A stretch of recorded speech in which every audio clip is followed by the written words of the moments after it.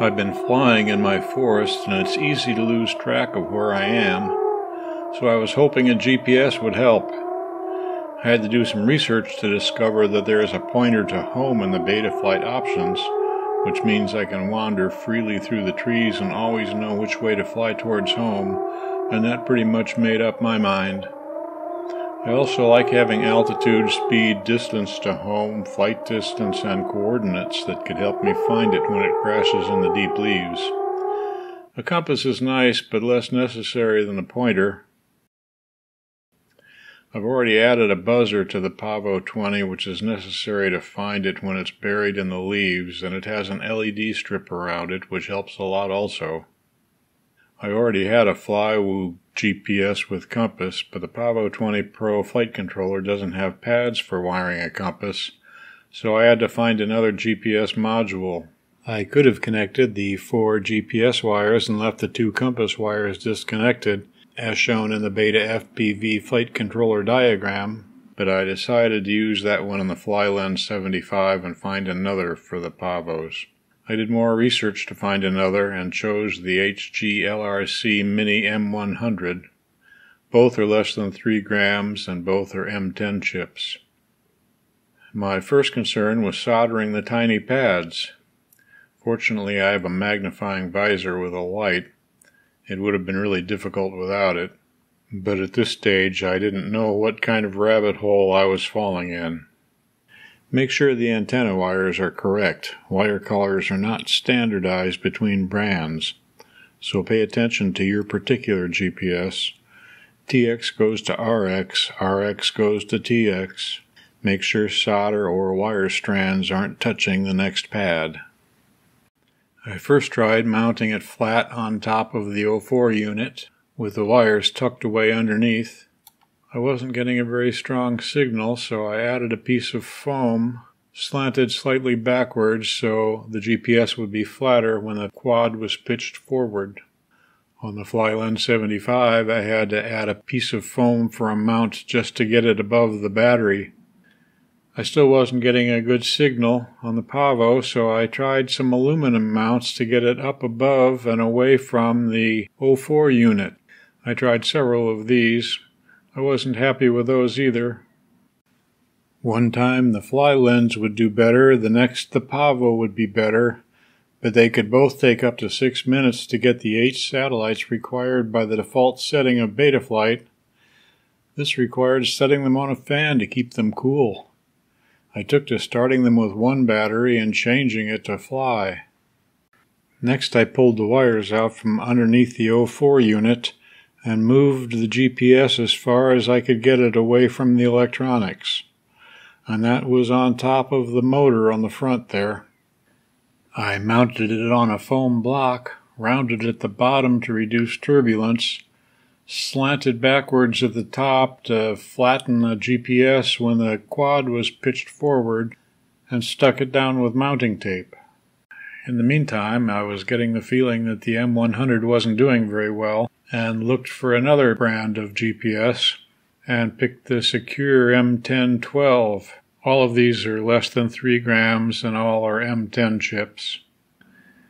I installed the Secure on the second Pavo20 Pro and tested them against each other, trying several shielding methods, including copper foil and grounded aluminum foil. After more tests than I care to count, I felt the Secure was not doing as good a job as the HG-LRC, and installed an M100 on the second Pavo. Now it was just down to mounting differences between the two. I tried twisting the power and ground wires separately from the antenna wires, which were also twisted, then gave the whole bundle some twists. I ran it neatly along the frame, but this didn't perform as well as the other with just the 4 wires twisted together. So I untwisted the bundle, mostly untwisted the antenna wires, and pulled the now longer wire over to the side away from the other electronics. And now this was performing as well as the first Pavo, and both were picking up 5 satellites in about 90 seconds. So I changed the Betaflight minimum satellite setting in the Failsafe tab to 5, and now I could take off in about 90 seconds from powering up. Interesting side note, the Pavo20 Pro LED light connection is by default at the rear under the power cable. It takes a lot of abuse back there when plugging and unplugging batteries in the USB cable, and I've had several wires break off their connections. So I moved it to the front under the camera where it is protected. The LED wire to the flight controller can be routed to the front just as easily as to the back, so it's not a problem. It's much safer up there, and I appreciate it not being in the way when I'm plugging in batteries. But there's one more thing to try. I found a couple of videos with folks that powered the GPS before the rest of the quad with some rather complicated wiring tricks. This reduced the electronic interference from the other components and let the GPS work better. I didn't like their wiring ideas much though, so I plugged the quad into Betaflight before I flew it, let it gather what satellite data it could for a couple minutes just from inside the window, then unplugged it, powered it up, and now is getting 8 satellites in a minute. This raised the next question of how do I power it outside? I did some more research, searching for different questions, and found a post asking the next question that I was thinking of. Can I power the flight controller and GPS from the USB port with a USB power bank, leaving the 04 unpowered? And someone answered that they had done that with some other video system. So on the next day, to be sure of a cold start, I plugged in Pavo1 into the power bank outside for 1 minute and 30 seconds, unplugged it, plugged the battery in, looked in the goggles.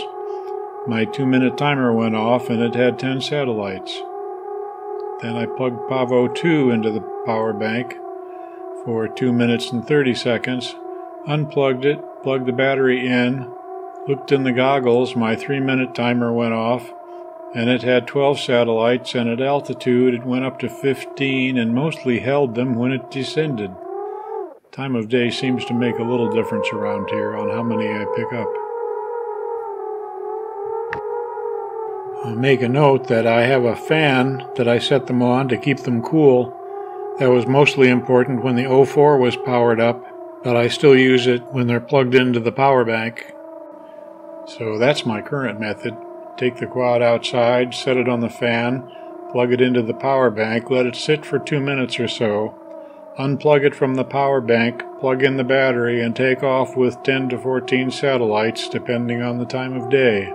The battery hasn't been drained by sitting around plugged in. I get more satellites in less time.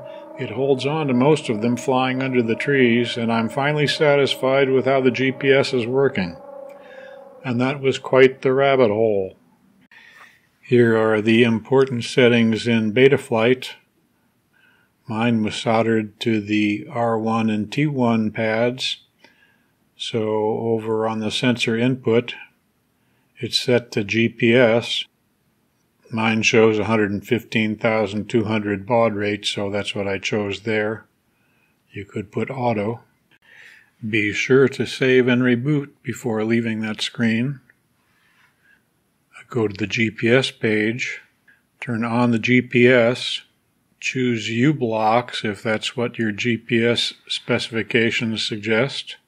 Auto config should already be turned on. You can turn on Galileo, which is the Italian GPS satellite system. And I have set the home point once turned on. That means home point is set when I plug in a battery. If I disarm and rearm, my home point is still the original home point. If this is turned off, if you disarm and rearm, the home point becomes that location. That's going to be up to how you fly. Ground assistance type, I chose North American because that's where I am. You can leave it on auto select. When you reconnect, you should see the GPS icon at the top turn red. If it isn't, recheck the port and GPS settings, making sure they were saved.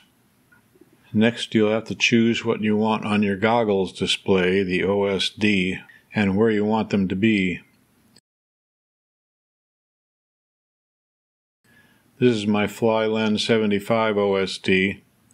The artificial horizon and horizon bars were an interesting test, but I don't use them on the Pavos because they clutter up the screen where I'm trying to see small trees and twigs. This one has a compass, so the compass bar is there. That's also not on the Pavos because they don't have compasses. When you're done checking everything off and positioning them on the screen, be sure to save this screen before you leave. Now is a good time to return to the setup page and calibrate. Considering I've had some calibration errors after using Betaflight, I've been going to a different page like the GPS page and pushing the save and reboot button to make sure the calibration takes effect. I'm not using GPS Rescue yet. In the forest it would just fly up and get stuck in the trees. The only time it would be useful is when I was flying above the treetops and lost connection to the radio or 04 unit, so I'll be considering that carefully. I haven't set up Failsafe yet except to reduce the amount of satellites to 5, but around here I would set it to drop and disarm, since there isn't anything else it could do back in the trees. These are both complicated features and there are other videos on them, so I will leave them to someone more experienced. The GPS does use some power, but I'm still getting flight times over 8 minutes on the Pavo20 Pro with an 850 battery. I think I probably lose 20 seconds maybe, which is worth it for me. The Secure has a plug on the GPS end, so you could unplug it if flight time is a priority. The M100 is soldered on the GPS end, but the wire came with a plug on the other end. I don't know what it fits, but I had to cut it off.